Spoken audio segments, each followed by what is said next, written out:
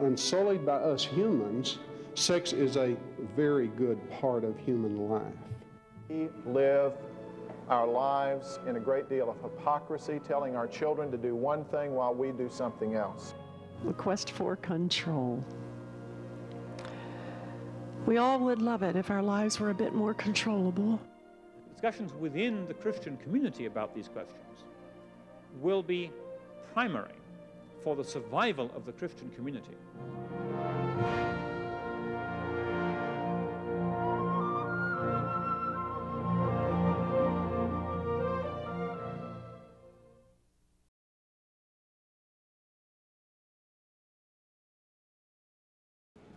I am very pleased to be able to introduce to you this evening our host for the evening, Dr. Nigel Cameron. As all of you may not realize, he's been lured away by Chuck Colson and Washington, D.C. to become Dean of Wilberforce Forum, a very significant position in the culture and playing a very significant leadership role, bringing a Christian understanding to bear on the world in which we live. We are very grateful that there is still a little bit of time left for Dr. Cameron to continue to be actively involved with the center, because he plays a key role here, as many of you know, directing the board, chairing the board of the center's, the advisory board for the center. He's a senior fellow and doing very significant work in many different arenas for the center. So we're delighted that that will continue. But he will continue to have a growing presence in Washington, D.C., in addition to his worldwide work. As you know, he spends a significant amount of time in various leadership roles in Europe, as well as the United States. If he looks familiar, it's because he's been on so many of the major TV news network programs recently that you're bound to have seen him on one network or another. Let me introduce to you Dr. Nigel Cameron.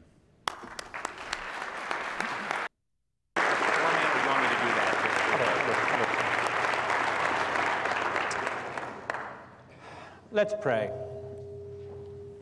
Our gracious God, we thank you for every opportunity we have to turn our minds and our hearts to your word, to seek to understand how we are to live in this world you've made, to seek to focus on the major questions which confront us in our culture at large and which confront us as Christians.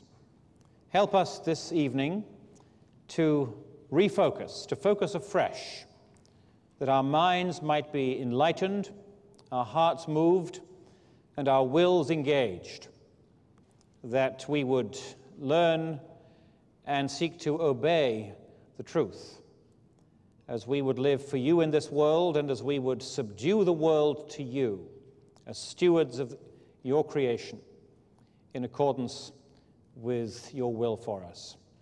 For we ask it in Jesus' name. Amen.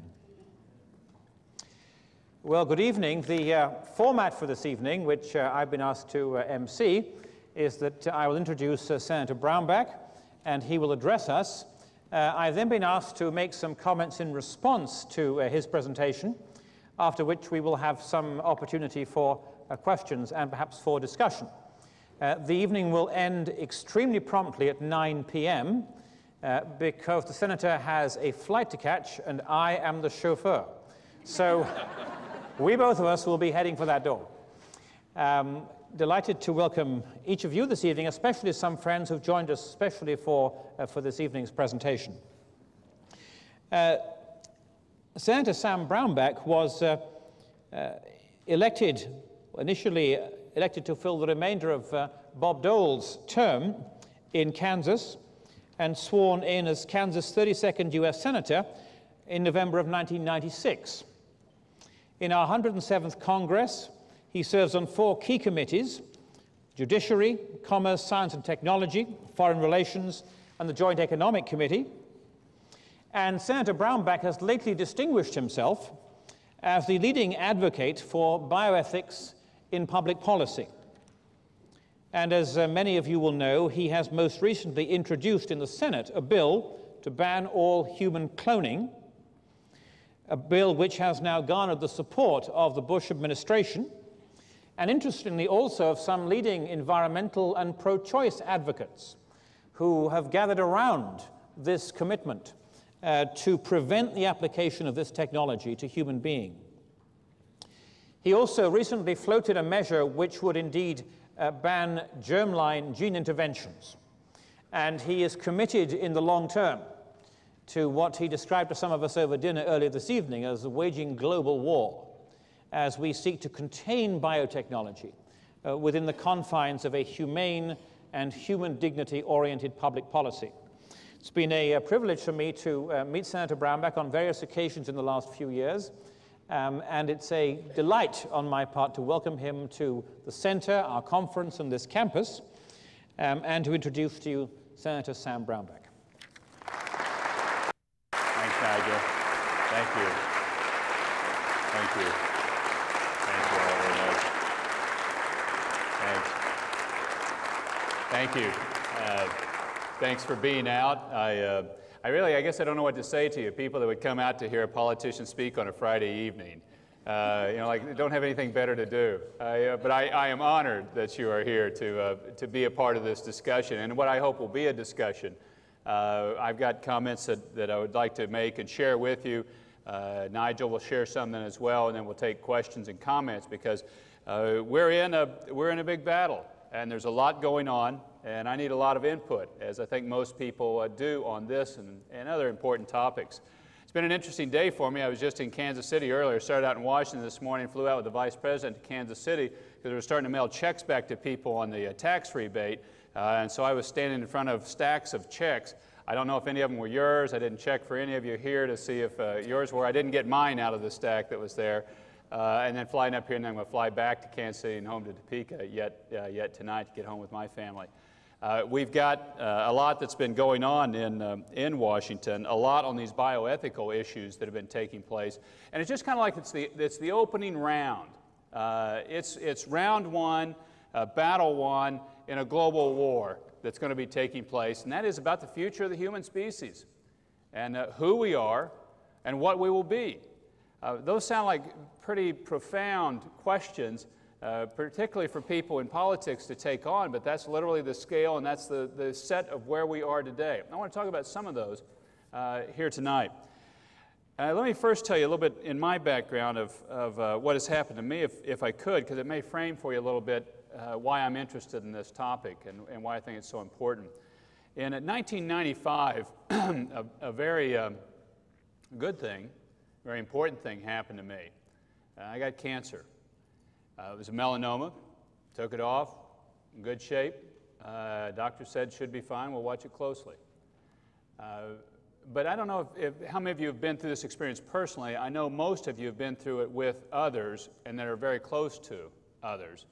And I think you know the profound nature that has on a person when they are confronted with, okay, this could really be bad, this could be the end of your life. If we didn't catch it quite right, or it didn't go quite right, or whatever else might take place. And it caused me at that point in time to really start to search for things that were real, and things that would last, and things that I could count on. And I left, I got the message over a cell phone in Salina, Kansas, and I'm shaking at this, and then we went through the procedure and everything, and then I started my search. And it was a deep and it was a tough one. I was looking for that's real and that lasts. And I went back to the farm where I'm from, in Parker, Kansas. Parker's 250 people. We lived in the suburbs. We like to think of it, we were a mile and a half out of town.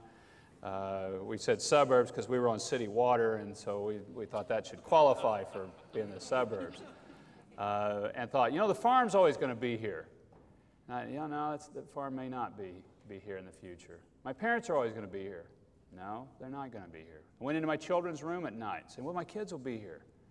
Well, no, they're not always going to be here. My wife will. Well, maybe. How about the job? I'm in Congress now. That'll always be here. No, you could lose that the next election cycle. How about money? No. I kept searching for everything I could hold on to, and nothing was anything that I could hold on to. That was the final conclusion, and I just gave up, and I gave it all over to God. I had been a Christian for some period of time, but I'd been a defeated Christian. One that just had grasped enough grace to get into heaven, I thought at the end, but I had no power to live it. It was a defeated Christian. I was always trying to be good, never successful at it. And most of the time, I wasn't even really trying. I was just an ambitious politician, one that wanted to get a lot of notoriety and a lot of success, and ultimately, I don't know, move as far as I want or move as far as I'd like. But then I'd ask myself, well, for what purpose? Well, I want to. Or I think that would be a good goal in life. I want to help people, but I also want to move on forward. I came around, finally to the conclusion that Jesus is the only thing I've got to hold on to. I mean, that's it. I can search the world over, and I did. And that's all I found to hold on to. And it was such a beautiful, liberating thing. You must know people that are in politics, and when you get in this business, you get to a point of looking at everything from where you are and maintaining where you are, because your identity comes from being called senator, or being called congressman, or being called secretary, or this. I mean, your identity becomes your title. And so if somebody can take your title away from you, they are a mortal enemy. And so you look and always are constantly looking, okay, now how am I doing with my constituents? How's this here? How's that going? So you get tired of people always playing politics.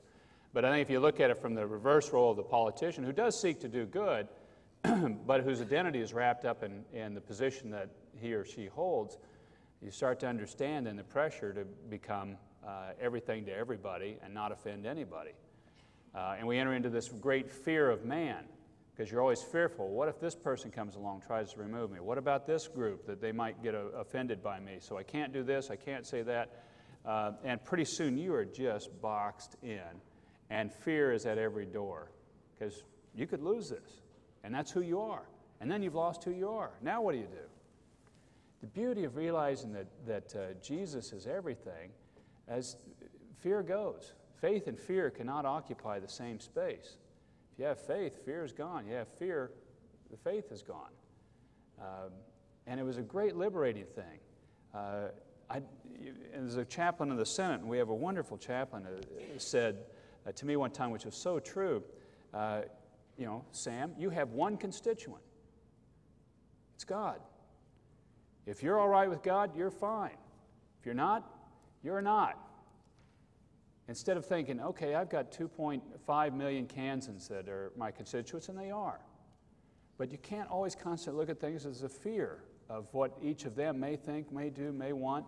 But if you can look up to God and say, what does God want to do? And you know what? The American people love that. They love people like that.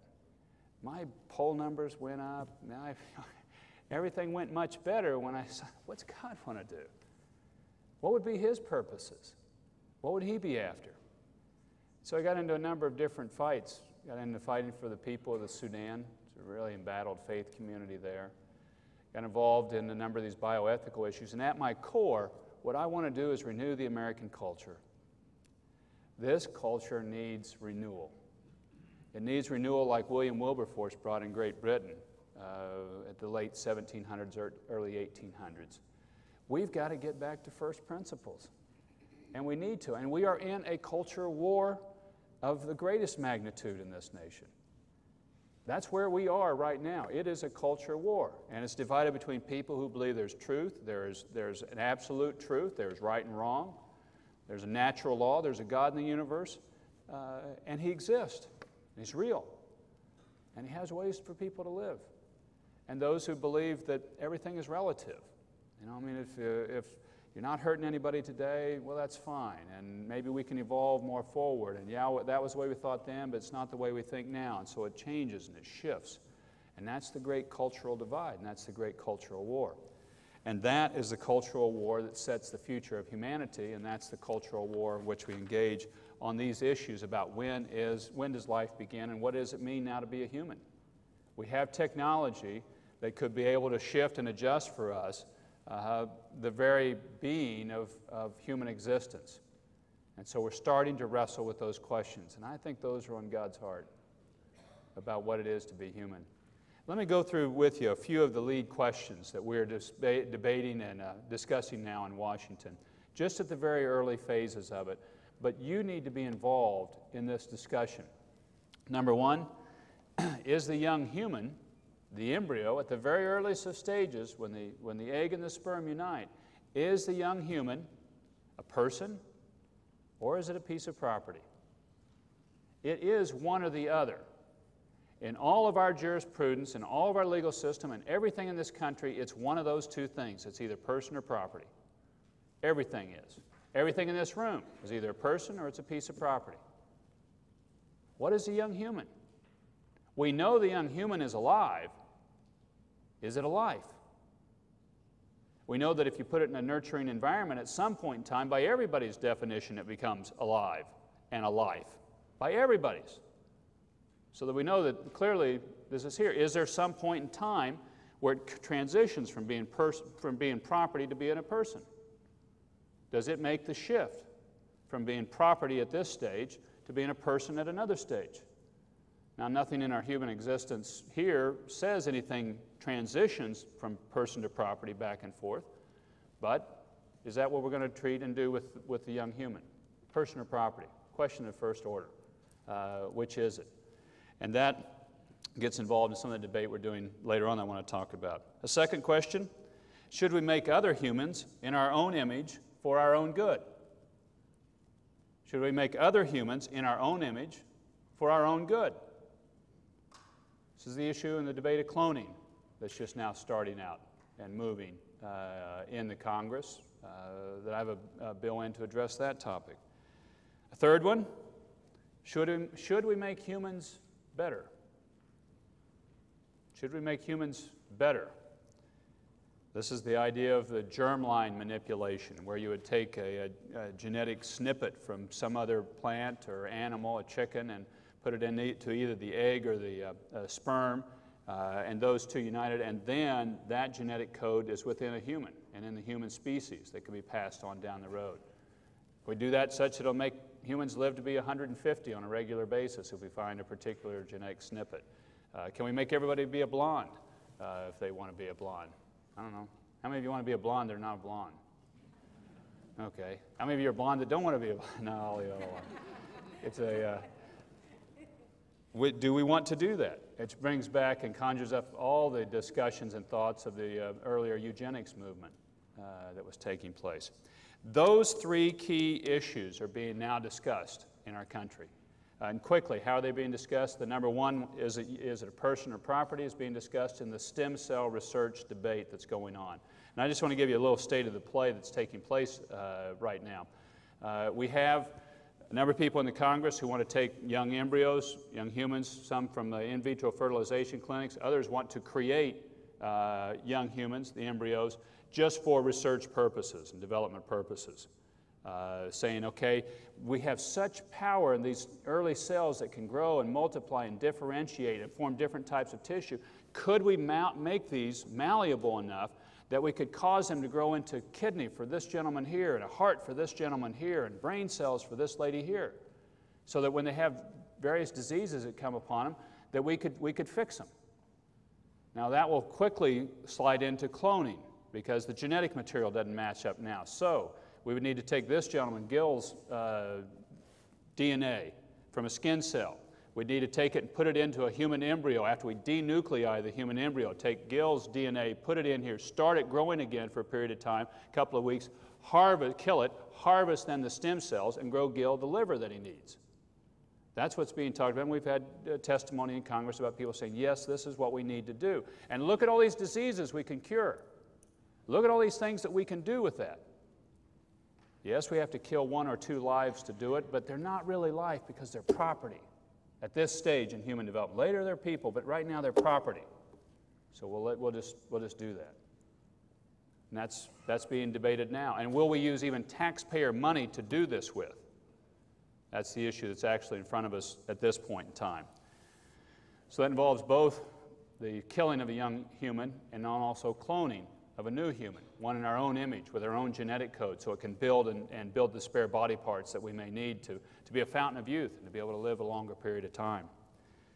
The germline manipulation I've mentioned to you. There's another topic that's being discussed, some that we're seeing. Jones Institute in Virginia just recently created embryos just for research purposes. Human livestock is the way I look at that. I mean, these are young humans being used in a livestock type of term. They even used the livestock terminology.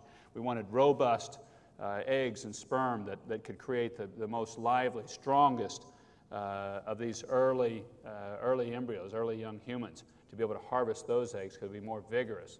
I come from an agricultural background. That's the way we use and the way we talk about cattle. I've had conversations with a number of people. I visited with the Vice President today on the flight out about this topic of stem cell research, embryonic stem cell research. And parenthetically, I want to tell you, we don't have to go this route, and I am a strong proponent of science and research. I support doubling the National Institute of Health budget. I think we have a lot of possibilities. I think the Human Genome Project was a wonderful thing that we did. We have ethical answers. And right now what we're having to discuss is we need to put a boundary and create a playing field that is an ethical playing field. We can do adult stem cell research. I don't know how many of you have heard about adult stem cells, but each of your bodies and various body parts have stem cells that reproduce other cells. You even have them in your fat. Some of us think we have too many fat stem cells because they're just growing too much around here. And it turns out they can be formed into various functions, and they've been very successful so far in creating real cures, so that we do have an ethical, moral route to go that we can fund and support. They've already done cornea stem cell work, where cornea stem cells have been taken out, grown outside, put back in as an operating and functioning cornea in humans. That's taken place already. We're getting in mouse models diabetes cure from adult stem cells. They're far more stable than the embryonic ones. The embryonic ones will move and shake on you a lot, and these will work in the adult route. So we don't have to kill. And what I'm also saying to you, we don't as believers, as Christians, have to say, look, I'm just against that, and I know your child has diabetes, and I'm sorry. We don't have to say that. We can say your child has diabetes, and I've got an answer, and I'll support this, and we need to do this. But we don't need to kill another person. At any time in our human existence when we've done this before, and we've done it many times, where we subject one set of humans for the purpose and benefit of another set of humans, we've always regretted it. And we've done it a lot in human history. Most recently, taking place in China, where people were executed and then body parts harvested out of the executed prisoners. And people were just going, oh, I can't stand that. But you can say, well, they were going to die anyway, which is what people say about frozen embryos. Why not get some benefit out of them, which you get out of prisoners if they've been killed, and you harvest a heart, and it gives somebody else life for a period of time. What's the difference? What's the difference? I mean, any time we've done this in human history, we've always regretted it, and we will on this one as well. When I was visiting this morning about this with the Vice President, he ended our conversation by saying, well, this really is about the future of humanity. And it really is about the future of humanity. And we're going to be deciding these questions over the next 5 to 7 years. You're just going to see these come in litany one after another. I want to beg you to do a couple of things, if you would. Number one, to really pray about this. This is something that we are holding the future in our hands. And I really hope that you'll pray about this, that hearts will be open to the truth, that they'll be open to that. I hope a second thing you'll do is declare about it. A lot of people are fearful about getting into this battle because they have a friend that has a child that has juvenile diabetes. They have a friend who has Parkinson's, or a parent that has Parkinson's, or something else. And researchers are holding this hope out, we're going to solve all of these problems with this little embryo, and it's going to be thrown away anyway. And you sit there and go, I want to help them. And we all do. I just won't say anything. But you need to declare, because we need to be able to speak out, and we should speak out, and speak out for life. The whole nature of humanity will soon be debated, even as it is now. Third, we need to always speak that and declare that truth in love. Never get away from that. If I've seen anything that's really taken us the wrong way politically when people of faith have gotten involved in office, it's to speak the truth in hate, or to hate the enemy, or to hate this other person because they're doing this. And that's completely wrong. It's against everything of the teachings that were in there, and it doesn't work. You can hate people and you're never going to win them over that way. If you love people, they will come our way. God doesn't ask us to be fishers of men with ugly bait. He gives us beautiful bait. And love is it. And it's a beautiful bait that we can lay out there and hold with. I hope you will do those things. And let me just conclude by saying that this is an enormously important time. And too few people are understanding what all this is about and what it's going to lead to, because we will soon have the debate on cloning, we will soon have the debate on germline manipulation, and that'll be setting the template for a number of years, and it'll be here and it'll be global. But the United States leads in the world, and what we do will have a great deal of say what happens around the world. And I really beg you, pray, declare, speak the truth in love. We need all of that taking place. I look forward to your comments and questions. God bless you all.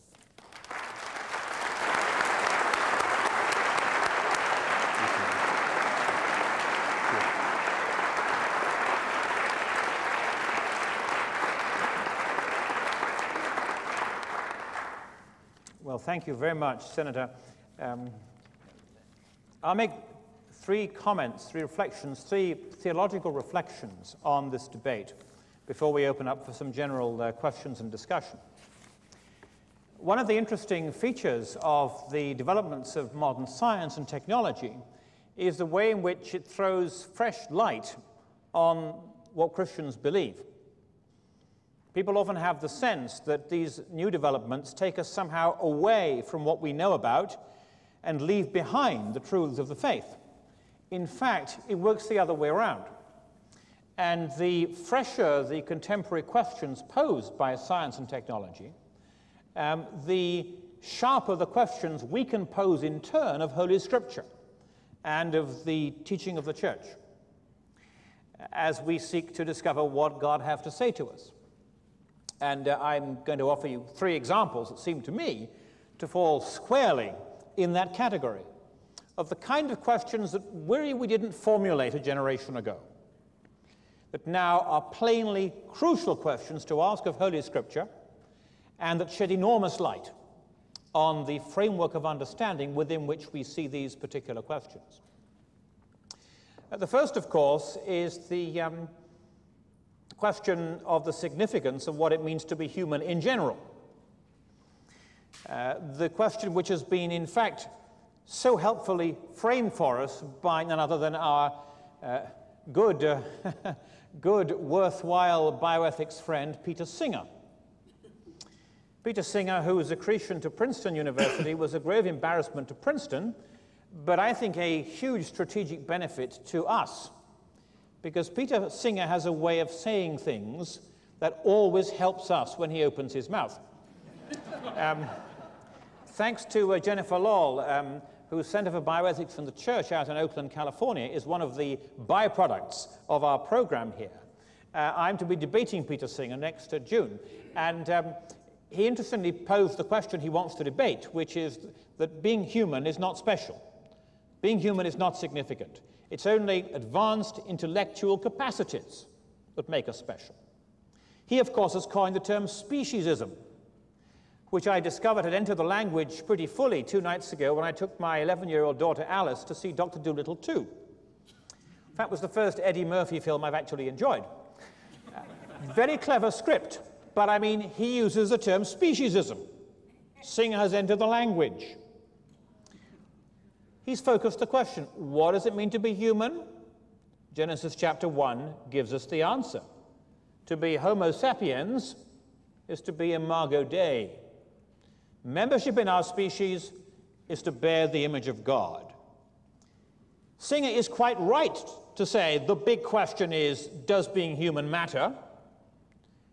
Where he is, of course, quite wrong is to say that the answer is no. And we, in fact, for special reasons, know the answer is yes. There are other ways you can argue this. The human race has to be indivisible in its dignity. Human dignity cannot be divided up by any criterion unless you want to land yourself in all the great trials and crises of history, which have almost always depended upon an ideology which does just that. And of course, most recently, Roe v. Wade did just that. divided up the human species into two groups. Genesis chapter 1 teaches us to be made in the image of God is to bear the very dignity of God himself. To use the phrase that I am rather daringly coined, that we have been made space-time models of God. And the we, of course, Genesis chapter 1 makes it very plain, is humankind. Not some humans rather than others, men rather than women. Those are one race, religious people, good people, all those who are of the human stock. And of course, as Genetics 101 teaches us, the story begins at the beginning. And you are never more or less a human being, a member of Homo sapiens. The taxonomist will always decide. You are this species, not that species, and if you are our species, you are, if you like, God's species. You are made after his kind, in his likeness, in his image. And half the bioethics agenda is all about that question. And to that half of the agenda, we have the simplest possible answer. Yes, to bear the divine image is what makes us human. And you want to ask a geneticist to identify the species in which this particular creature is to be found. And if it is our species, game, set, and match. That's a British sporting term. To be human is to bear the divine image, to be on our side of this divide. And we are all brothers and sisters in this human family, from the greatest to the very, very least. Whoso does this to one of the least of my brothers, said somebody, has done it to me. Secondly, if we pose the question more forcibly, and we ask the question which was only begun to be asked since 1979, Louise Brown, the world's first test tube baby. Little story here. I was with a group of congressmen and some others at a meeting with Secretary Thompson early on in this debate about stem cells, and I was able to make a little speech. And I felt I had no other way to begin than by offering an apology on behalf of my former nation for having invented both in vitro and cloning, these being two thoroughly British inventions bestowed upon the world, and thereby creating so many problems for the Secretary. That was meant to be amusing. I don't think he found it very funny either. But secondly, if we ask the question, can it really be that from the very beginning this is true? The answer, of course, lies in, if you like, the second most characteristic Christian doctrine after the doctrine of creation, in the doctrine of incarnation. Because if you say, can this really be this tiny speck, this pre-embryo, as they have tried to call it, this embryo-like entity, as I gather it has now been called by some, can this really be one of us? Well, of course, the geneticist will say yes. If you have a chimpanzee embryo, it is a chimpanzee. That is the species. In my book, The New Medicine, I raised the question. I said I'm probably the first person in the history of the universe to say, what kind of being is a chimpanzee embryo? Because it's an analytical question. It's a chimpanzee kind of being. So why do we have the question, what kind of being is a human embryo? If we ask the question, of course, then it is interesting. It is, of course, wryly amusing the way in which the Lord answers our questions. Because he said, well, the purpose of the incarnation was not to teach you how to do your bioethics, but, yes, the incarnation took place in embryo. Our Lord was a zygote. God took the form of a zygote. Just as you were a zygote and I was a zygote, so was Jesus. And in a way which really, he who sits in the heavens laughs.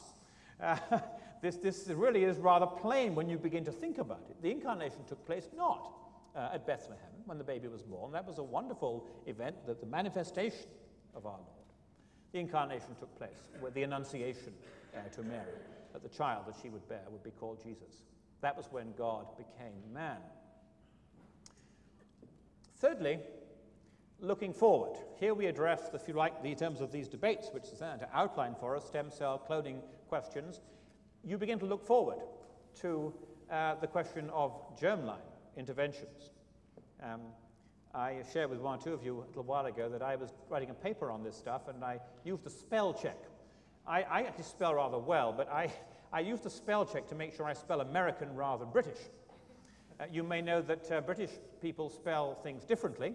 From an American point of view, Americans spell things wrong from a British point of view. And you can get caught in the middle rather easily. So I ran the spell check, and I used the term germline therapy. And Bill Gates hadn't heard the word germline, at least he hadn't heard it then.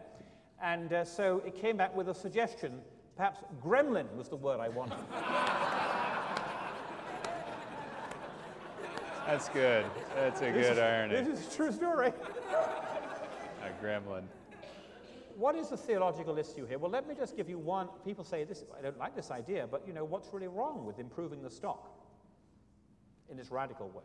Rebuilding the species, creating the post-human species. This is the term being used.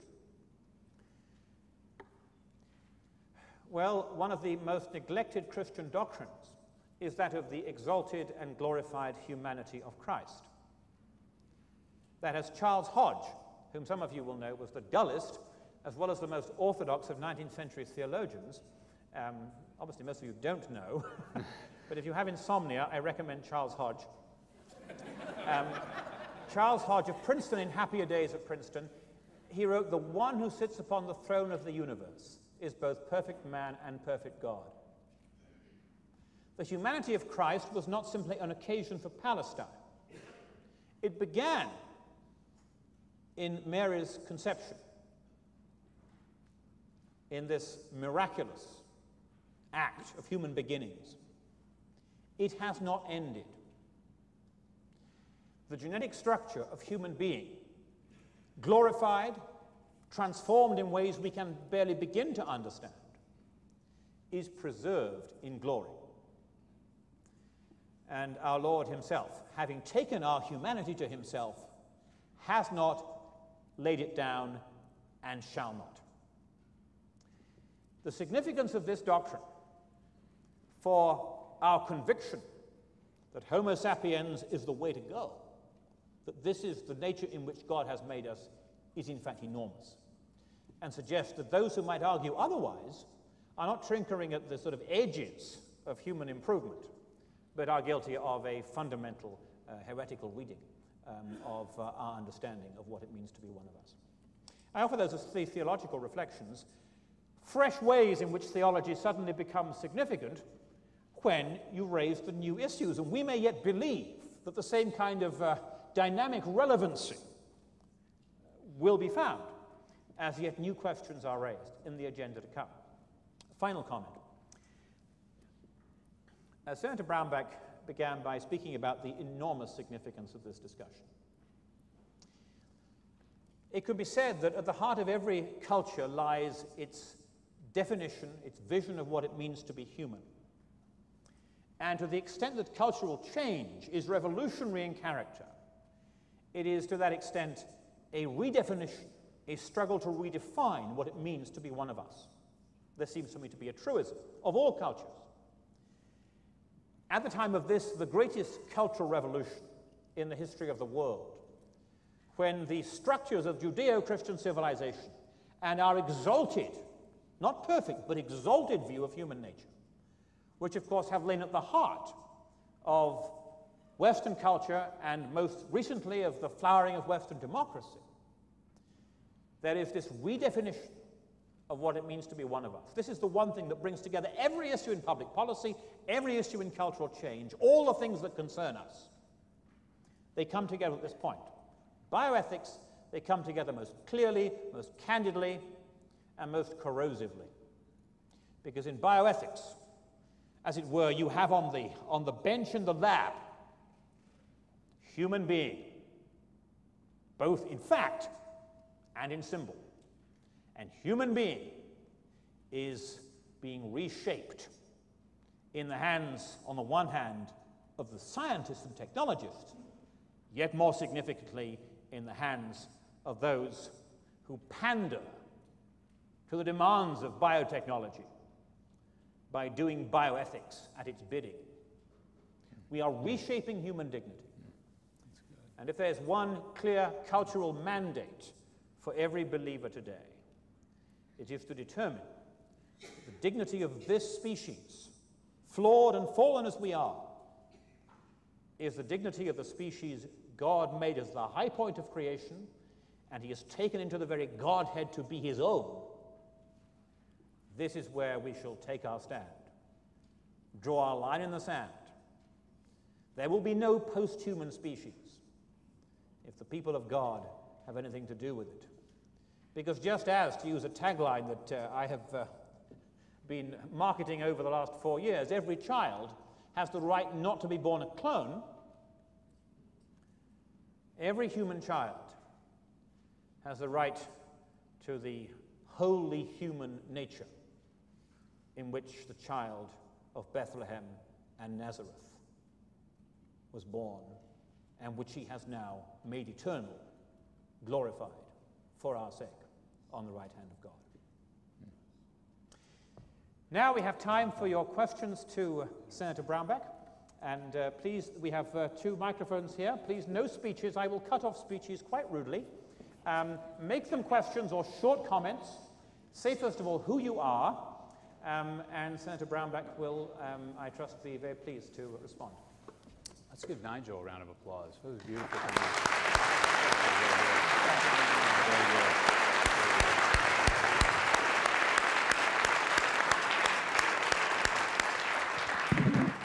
good. If you'd like to ask him questions too, please have that as well. Hi, I'm Carrie Gordon-Earl from Focus on the Family, and we just want to say how much we appreciate you and the stand you take, the courageous voice that you've been on this issue, and I appreciate that. Those of us in this room understand the watershed moment that George W. Bush has before him with the embryonic stem cell decision. We understand the cloning, the germline therapies, and where it's going. Do you have any indication that President Bush understands what this could open, what it could mean to us? Yes. I have not talked directly with the President about this. I'm hopeful of getting a meeting when he gets back from this European trip with him directly. I spoke directly with the Vice President this morning about it. He says the President knows this issue very well. He has invested a lot of time, and the Vice President was saying too, I think I know this man pretty well. He normally looks at something, says we're going this way, and that's it. I mean, it's a quick decision, Texas style. You pull the guns, you start shooting. Shoot first, sort out the dead later. Is kind of we'll do it that way. But he says on this one, he is talking to lots of people about it, and he knows that this is a very important issue and how it resolves. And as the Vice President himself said this morning, so this is about the future of humanity. So they are all over this in a discussion in many aspects of it, and hearing from lots of different sides. I think his real struggle is the scientists are truly promising the moon on this. We're going to cure lupus. We're going to cure ALS. We're going to cure spinal cord injuries. We're going to cure Parkinson's. We're going to cure juvenile diabetes. And my argument to the Vice President this morning was, we've bought this pony before. We bought it in the fetal tissue research debate 9 years ago. Some of you may have remembered this debate 9 years ago. We were going to take fetal tissue out of young humans that were aborted, and we're going to take this tissue and put it into older people, and voila, we're going to have a veritable fountain of youth. What do we have after 9 years of fetal tissue? What do we have? Nothing. Well, we have a Parkinson's disease study that went terribly wrong. Yeah, I gave that article to the Vice President this morning on this Parkinson's study, the one standardized one that they did, where they put fetal tissue, brain tissue cells in a Parkinson's patient. Scientists said disastrous results, uncontrollable writhing, you couldn't reverse it, just horrible. Where are the mouse models or the primate models on embryonic stem cell? We always start out with animals. You test it in mice, then you go primates, and then humans. Where's the mouse model? We've known about mouse embryonic stem cells for 20 years. Okay, we ought to have some models here of kidneys or something. What do we have? Again, we don't have anything. So, but the promise remains, and a number of these, the disease groups are really very aggressive on this and saying that this is, you're killing my daughter if you don't let this research take place. You're killing my mother. So it's, I think he really struggled because he's compassionate. He wants to help people.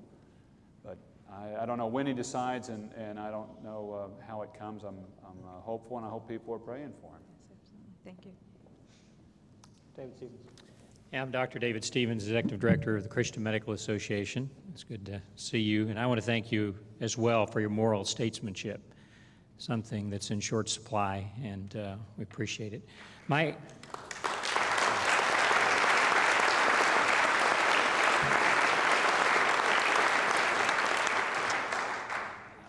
You're a politician, so you understand politics a lot better than we do. One of the things that really is difficult for me to understand, I know many others, is why there's been so many of the Republican Party that have jumped off the boat on this, where oftentimes the Democrats walk so lockstep on abortion issue.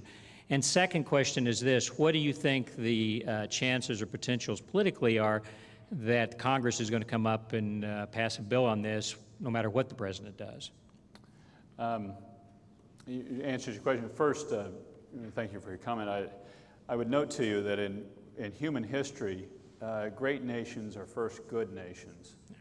Good people make great nations. And when you lose the goodness, you're going to lose your greatness eventually. You have some human capital that's built up there for a period of time you can live on, but this is a fundamental concern. If we lose the goodness, we lose the greatness of the nation. You know, on why people have slid off, I can only speculate for some reasons. A number of disease groups lobby very actively, and they come in. I met with mothers from Kansas who had juvenile diabetes daughters that were there, and in essence were saying to me, "You are killing my daughter by not letting this go forward." And believe me, that's a very uncomfortable position for somebody to be in. Mm-hmm. If you can somehow try to figure an argument around to say, well, okay, it's just an embryo, they're frozen, they're going to be destroyed anyway. Yeah, I don't like it, but can I figure some way to do this? Okay, let's try to find a new definition. I agree that life begins at conception, but that's conception in the womb. So I'll differentiate, which is all a differentiation based on geography. Mm-hmm. You know, it's a child in the womb, but it's not if it's outside. Well, that's opposite of what we're doing now. We're saying it's a child if it's outside, but not if it's inside the womb. And so that one doesn't hold water. I think there's also a desire to show, in some senses, an independence from some people from the pro-life movement, saying, well, the press is always hammering on us about being so beholden to the pro-life movement, so therefore I'll show some independence from that, and therefore they can't say that. You know, the problem with that is I'm with the pro-life movement because I'm pro-life. Not because they're a political force. I like that. I hope you stay very active. That means a lot, and it's very important in a political battlefield, but it makes it look like it's all a political calculation then as to why people are pro-life. And so that's why I think, it's been very detrimental. I think it'll end up at the end of the day being the most detrimental to the people who moved off who were pro-life. Because it'll make it seem like they were pro-life when it was needed, but they really don't believe it. What will Congress do? We're hemorrhaging on votes in the Senate on this, with people shucking off as they have that have been traditional, strong pro-life voices and going the other way. It's really hurt. I've got some people that are coming back on, but we do not have the votes to block it in the Senate. The House, we might win the fight on the embryonic stem cell research, and then it'll be dependent upon what the president does. If the president says, I will support it in a limited fashion, limited set sort of way, I think we probably lose the whole thing at that point. And so it's very important which way he goes. Remember, this is step one, though. That's the embryonic stem cell. It's taxpayer funding of embryonic stem cell research. That's debate one. The next one quickly that follows on is cloning. Because what you're really going to have to do, if the researchers get their way what they want, is you're going to have to clone young humans first and then get stem cells that genetically match this gentleman. Batch Dave. That's where we're going to go. So I wouldn't doubt that if they go with taxpayer funding, they'll push aggressively a ban on cloning as to try to split the issue and so make some people happy and work it that way. And that may get thrown in there as well. Thank you. Thanks for the question. In that vein, if I can just pose another question. Let's say there is a ban. Let's say there are political roadblocks. What is to prevent private laboratories, rogue laboratories? What is to provide the ambitious and the research, the guild? What is to prevent it from being enacted anyway, even if there are political roadblocks? Let's say you are successful in mounting political opposition to it. What is to the taxpayer funding? Yes, yes. Yeah. What is to prevent it from being done anyway in the research community, even if federal funds are detached? There's nothing to prevent it right now. Yeah. It's taking place right now. Human embryonic research is taking place right now. So there's nothing there to prevent it. All the fight today is about taxpayer funding, which is the government stamp of approval, saying, okay, this is fine to do. And that's the only, we're not even fighting about banning it. Now there will be a fight coming about creating embryos just for research purposes. In other words, creating life with an express purpose not to let it live. And there are efforts to ban that across the country. And plus, I want to say that if let's say we're successful in the United States. I met with European parliamentarians this week, people talking about doing this in Europe. And actually, as we discussed at dinner tonight, the Germans are the best probably on this for as far as the most ethical viewpoint that they've taken, partially because of the background and their own experiences. So this will have to be on a global negotiated basis eventually. Yeah, just have one line. I've been going around using the line, the cute line, let the German conscience be your guide. With a little whistle. Scott. Senator Brownback, I'm Scott Daniels. I do remember the fetal tissue debate firsthand because I staffed Orrin Hatch on that and created the fetal tissue banks. Yeah. The question I have is, does anybody make the argument that the science isn't effective or proven to be effective? There seems to be a very strong ethical problem with exaggerating or hyping the hopes and aspirations of those within the disease community that will put their confidence in this short of having the science to actually bring about a therapy that will actually touch their lives. So it seems fundamentally unethical of what the disease lobbyists are doing or what they need to do to make this, to get it to a political pitch that it has to be to create the kind of political pressure to push this through. I'm making that argument with my colleagues. And some people and some of the scientific communities pointed out, but we just had the NIH quick study out this week, and they're all selling the potential. It's kind of selling the hype of it that, well, no, we don't have anything yet, but we could cure, and then you list all the diseases because of the enormous potential of these cells to grow and to differentiate and to make multiple different types of cells. So they look great potential with it, and that's what's being hyped and sold, even though they have nothing of products or results. And you know, we're a very susceptible nation to that. The .com explosion across. Everybody was going to go and everything was going to be done over the internet, and we put billions of dollars into these companies that didn't have any product, weren't selling anything, we're making nothing, but they're going to, we're going to get it in the future. Right. One observation for you, Nigel, when you're talking about reshaping human beings, I'm not sure I'm entirely comfortable with that description, because it seems to me that God has made his creation in a way that we can't unscrew the inscrutable. Now, human hubris, being what it is, will try, and of course that's where the damage will come in.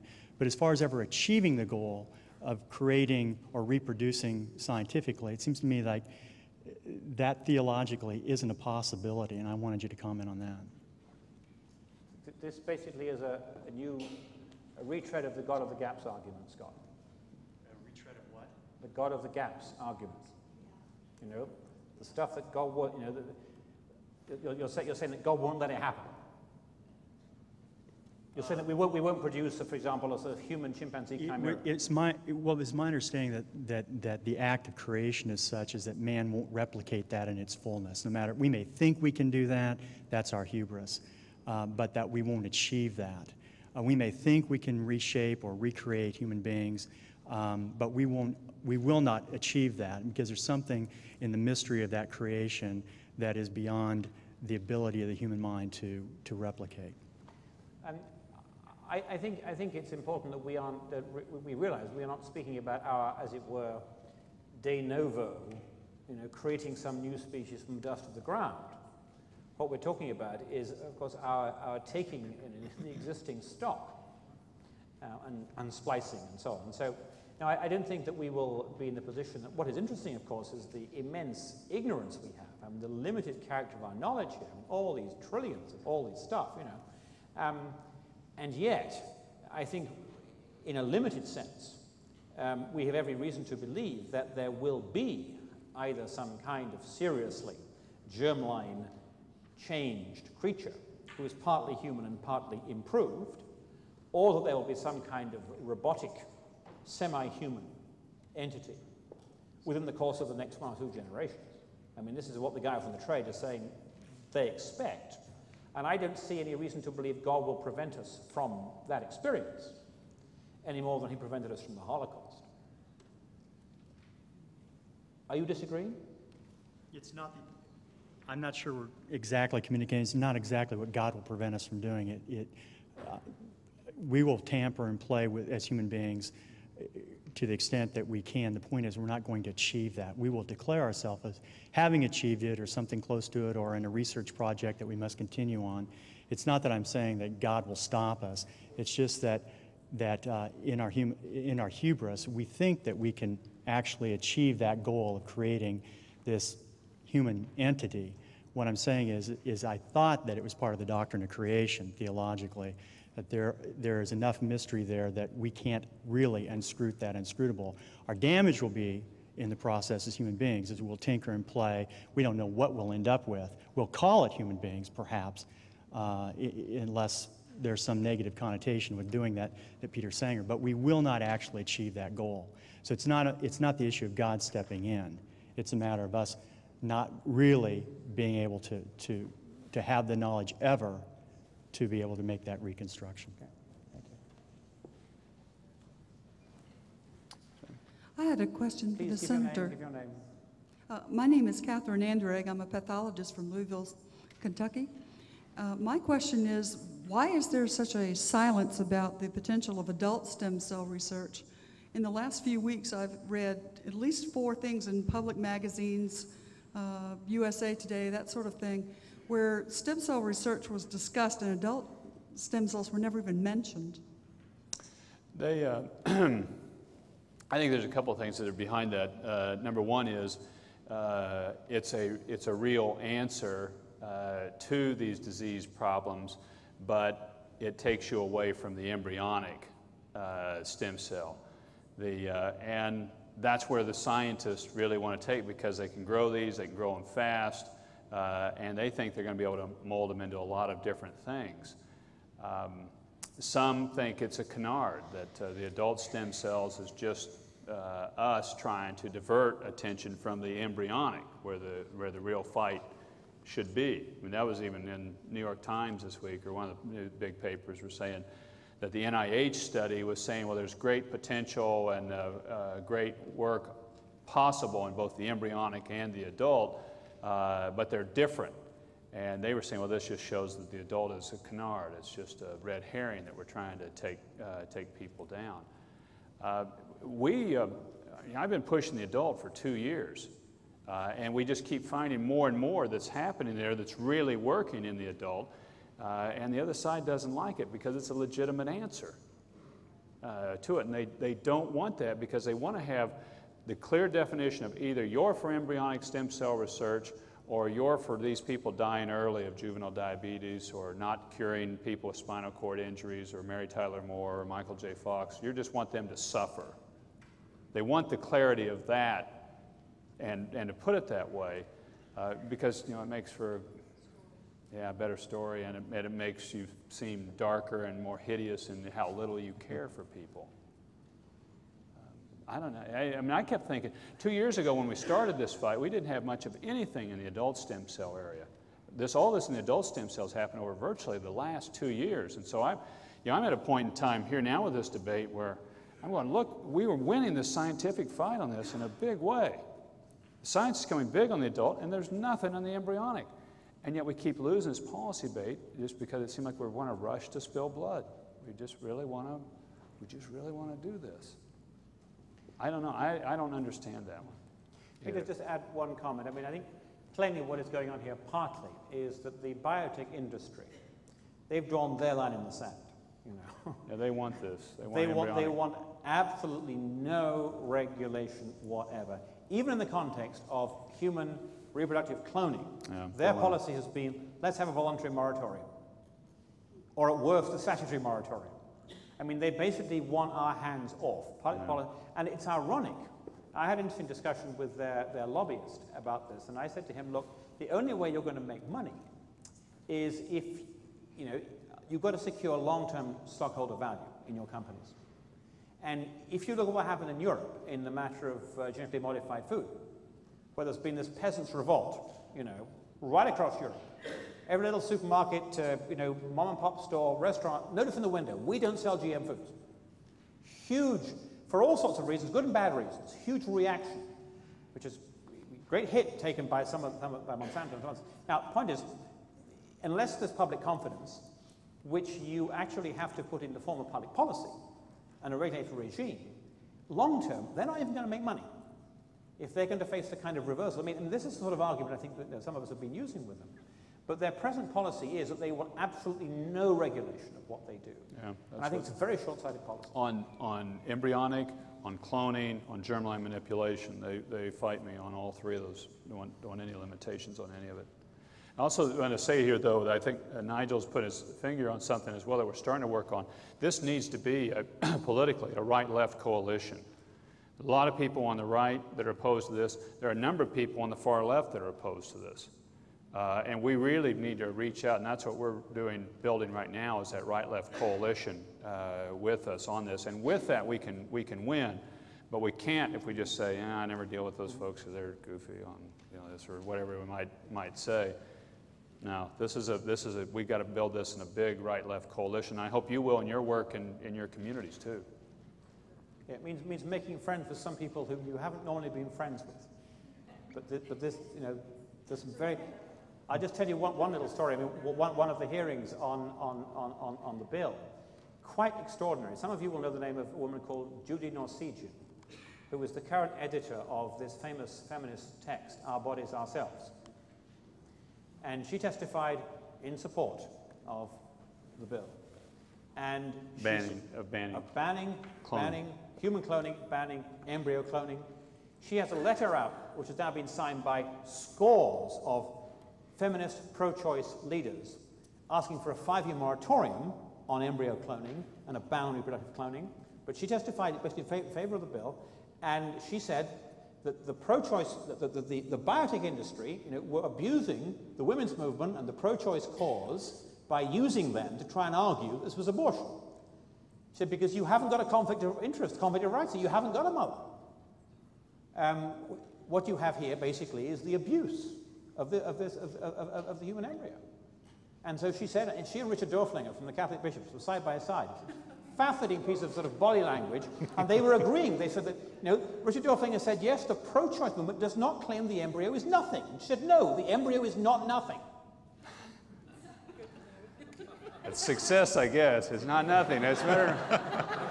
I'm trying to get a meeting with Ralph Nader because a number of people in that group are very opposed to this sort of modification. So we're going to build it. We passed a bill last year against sex trafficking, the trafficking in humans for prostitution purposes. We were able to get it through. Paul Wellston and I did that, and we had Chuck Colson and Gloria Steinem both in the same letter. Yeah, well, people really wake up and they see that and they say, what do these two agree on? This must really be good. And that's what we ought to get on this one.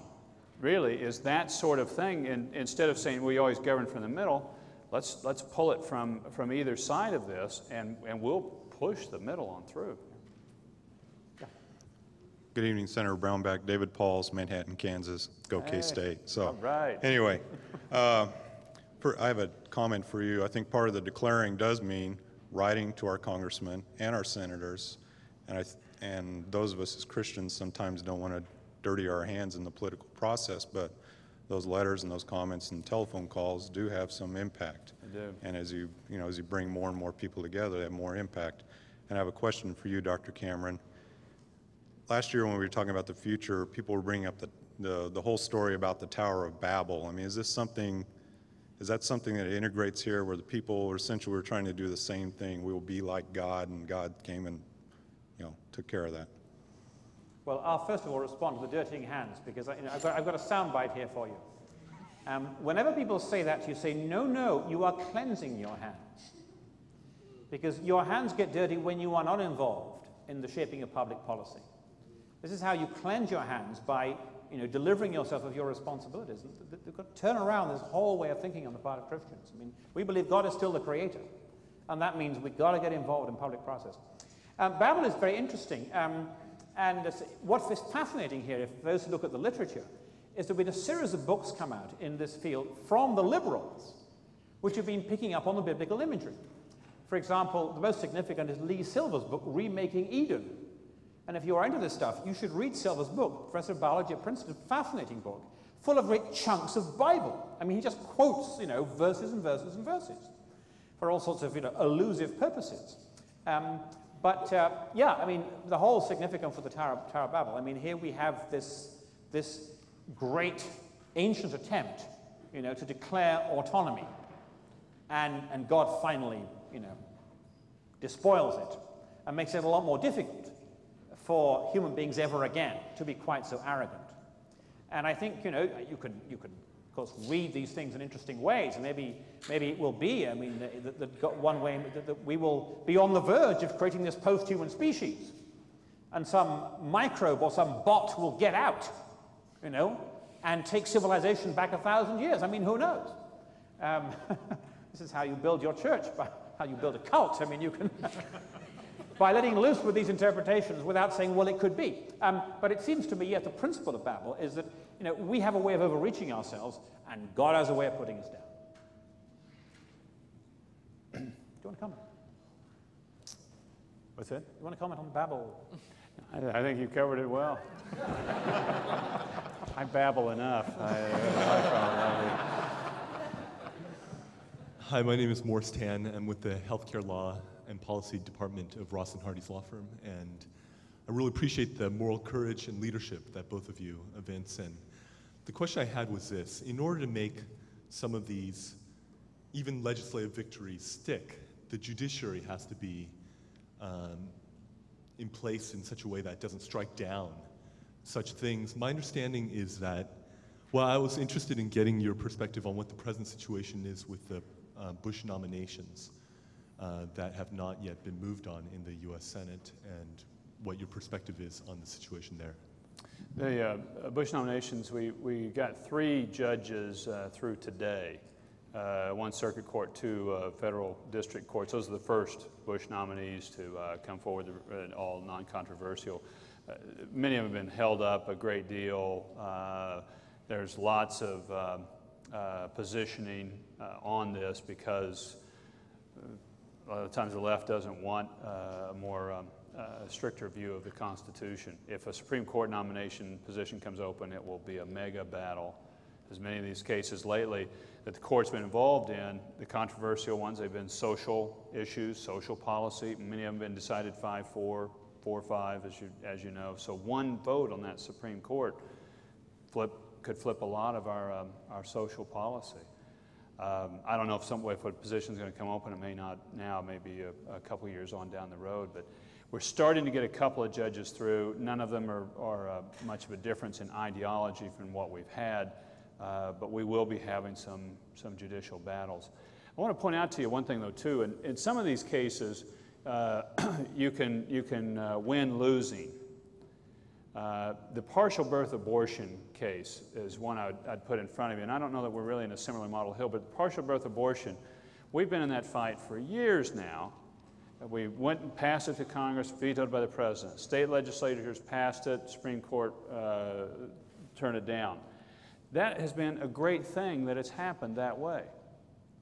And I voted for it every time I wanted to pass, but if we'd have passed it the first year and got it through, the President let it become law or signed it in the dark of night, didn't like it, but just get it on past him, we would have limited 1,000 abortions, let's say 2,000 abortions a year that were done by this particular procedure, maybe 5,000, let's go at the top end of it. By this protracted public debate, the number of people that are pro-life in America has moved up substantially. For the first time since Roe versus Wade, there's been a substantial movement up in the number of people pro-life because of the protracted debate, the fight, the legislative, the court battle. People had to stare and look at this and say, okay, is this a baby or isn't it? And most of them said, this is a baby. And I don't like killing babies. I don't agree with killing babies. Before, it was a blob of tissue, it was something, it was an appendage, I mean, whatever. Most of them just didn't want to face it. But in this one, they had to look at it, and at the end they said it's a life. This is a person. And the pro-life numbers have gone up dramatically. The number of abortions have gone down, not near enough, but they have gone down. And we've won by losing, by this big fight. Now, will that take place on this? On it. I don't know that that's particularly parallel. I think what we're having right now when we're having this debate about what is the young human that's in a test tube, is it a person or a piece of property, is a wonderful debate because we're finally discussing when does humanity begin? And it's not, and it's separate apart from the woman's right to choose. It's not in a woman. This is outside. So now we've got to deal with actually what is this? What is it? And we haven't had that debate in decades. So I think there's some positives that come out of the fight. God sows his seeds in a whirlwind. That's how that's how he does things. It's when there's a big roll going. Thanks. Senator Daniel McConkey with the Center for Bioethics and Human Dignity. Oftentimes when we address any of these issues, we have, the Congress has basically two things it has to consider. One, whether to allow a particular thing to happen at all, and then secondly, whether taxpayer money should be used for it. I think we all well know that if a law banning embryonic stem cell research went up before Congress, it wouldn't pass, let alone we're having this debate over taxpayer funding. What do you see as the future on some of these other issues that you see coming down the pike, cloning, germline things? Do you think that we're going to be able to address these things while, as some people call it, still the yuck factor is still in place before people warm to these ideas and think that they might be acceptable? Do you think we're going to be able to address that? And part of the reason I ask is, in addressing a completely different issue, but on the assisted suicide debate, now in Oregon, where it is legal, you now have Medicaid, Medicaid, which now has limited palliative care reimbursements to $1,000, but they will pay for your suicide. So once something gets passed, we do run into, then the taxpayer funding issues become, something of a much bigger animal that we need to address. Yeah, well, it does. We're in trouble in the taxpayer funding of embryonic stem cell research in the Senate. We would lose that vote big if the vote were taking place today. In the House, we might still win it, and if the President will side with us, he can veto it. We could stop it from happening. Plus, there's a lawsuit that Sam Casey's got that right now is holding the whole thing up, so we may end up getting it through the courts. Cloning, human cloning, we can get a ban on reproductive cloning. The therapeutic or the destructive cloning is where there's division. We could get it through the House. That I don't know that right now we could win it in the Senate. I'm doubtful that we could win that. Germline manipulation, I think at this point in time, if we could get it up, we could win the whole thing all the way through. But it's going to take a campaign, and we got to somehow get it up on the floor. The Democrats control the floor now. it's tougher to get these issues up for consideration. Maybe we can trade it for something else that they want, that we can get this one up and through. But that's now, while the yuck factor is still there. Now, if people start warming to these ideas, that could change pretty rapidly, particularly if people say now, and here's where the argument will go on germline manipulation. Okay, now we can prevent Down syndrome children. If we take this particular snippet out and put this one in, or we're going to be able to deal with this hereditary disease, or we're going to be able to do this and you'll be able to regularly live to be 120, 150 with this. There will be a lot of people that's going to appeal to. But then it begs its own question. What is a defective human? You know, is there such a thing? I mean, we're all created differently on it. And I've seen some very beautiful people that others would look at and say, gosh, isn't that terrible what their existence is and what problem they're going through? And many of them beautiful, a beautiful soul that's there. We'll end up getting into that debate then too. David. David Smith, Little Rock. The businessman back home is always looking at the economy and saying that this is a big deal, that if we run it off from the United States, it's going to be happening someplace else. Is there anything legitimate about that argument? On this one, as I mentioned, I think this is going to be a global debate. I mean, we may do something here, but it'll have to go, and it will go global. I met with a group of European parliamentarians this week. You know, they view it the same way. If they run it out of Europe, they run it out of Germany, it'll go to somewhere else. So that it'll ultimately need some sort of probably a global treaty on it. But don't discount the status of the United States. This is the leading country of the world, and we occupy a position in the world that probably, I don't think you can find a parallel in human history of where we are today, of the strength and the stature that the United States has. We are the lone superpower, we're the largest economy by long distance, we're the largest and strongest military by some distance. Our culture, for good or for ill, dominates the world. What we do on this will set the template for much of the rest of the world on it. So this is critically important, what happens here. Nancy. Nancy Jones, Wake Forest University School of Medicine. I wanted to ask the germline, which I'm really glad you're looking for, but can you give us specific methods of prayer, or since you're in the trenches, you might know more effective strategies of prayer, like how we as a cohesive group could pray together? Boy, that's a great, thank you for asking that. About a year and a half ago, I was reading some of the first books on intercessory prayer, and they were talking about getting people really focused on specific prayer, and I go, of course, why don't I do that? So a guy volunteered for me to, he runs an email notification of people about issues that are coming up, and then people that have signed up or asked to be on that list, we email them out weekly about, okay, here's where this bill is, pray for this senator to look at it this way. And I've had fabulous results happen through that by people being very specific and focused and timely on their prayer. You can give me your card if you want, and we can put you on that list. And you know, as I listed the 3 things I asked you to do, pray was the first one. It's got to happen in heaven before it happens here. I mean, people really have to pray. The Puritans, in their first battles here, when they were fighting to really tame the land, the soldiers, when they would go out in the Indian Wars, would tell the people, if you pray, we'll fight. You know, and that's the way I feel a lot of times. If you'll pray, I'll fight. If you don't, I can't. Because it's not going to happen. I mean, God wants us to ask, and He wants us to be specific, and I'm convinced He does that because it builds our faith up then. That we see the specific request and the answer, and it grows us in our faith. There are other groups that run out of Washington that run different prayer lists that are pretty timely and up to date. And I'm trying to think how I could get you in touch with some of those.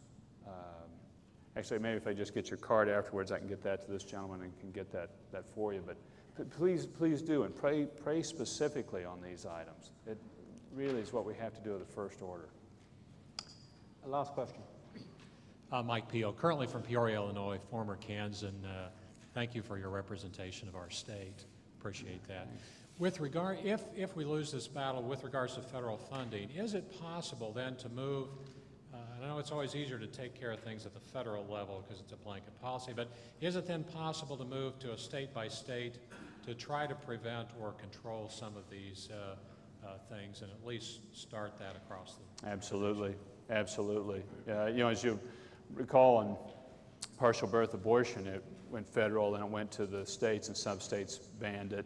And that was all really part of building the public awareness on the campaign. And on this one, though, actually you could do some of the banning and should on a state-by-state basis. I would hope this next legislative session in a number of states where most of them begin at the first of the year that this becomes a topic that's put on their agenda. And my hope in all this discussion that we're having now is that there are state legislators out there that are thinking and looking at this and saying, well, at least we could deal with it in Louisiana, or we could deal with it in Minnesota, or we could deal with it in Arizona.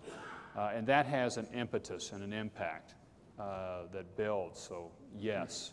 Matter of fact, that's probably how it's going to work, because we'll get probably stuck in the mud in Washington on this, because everybody gets focused, and if it gets too big of a battle, you just can't move the thing anyway, and you could break it out through the states. Can I just focus this? I mean, am I right in thinking that the Greenwood bill, this is the cloning bill that would just ban so-called reproductive cloning, or clone and kill, as some opponents have called it, actually preempts, there's a preemptive clause there.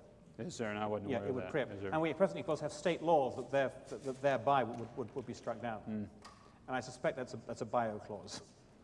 Yeah, yeah. May I just thank you in closing.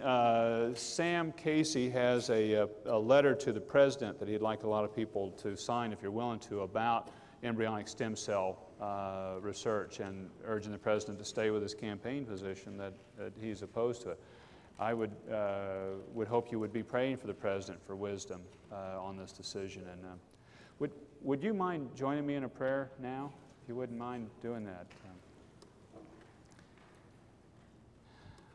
Father, we thank you. We praise you. We give you all the glory. And we ask for wisdom for our country, for guidance. We ask to be a nation again that in God we trust is our motto, and it's on our hearts, not just on our money. Help us with these difficult decisions. Help us to know truth and to see it and share it, to speak truth, to speak it in your love, to be bold with a holy boldness that knows no bound. We pray for the president. Pray for the president for wisdom, and that he would see your way in dealing with these very difficult issues. That he would oppose the use of tax funds for embryonic stem cell research. And not only these others, he would lead a nation and lead the world in saving humanity as it should be in your image. In Jesus' name we pray. Amen.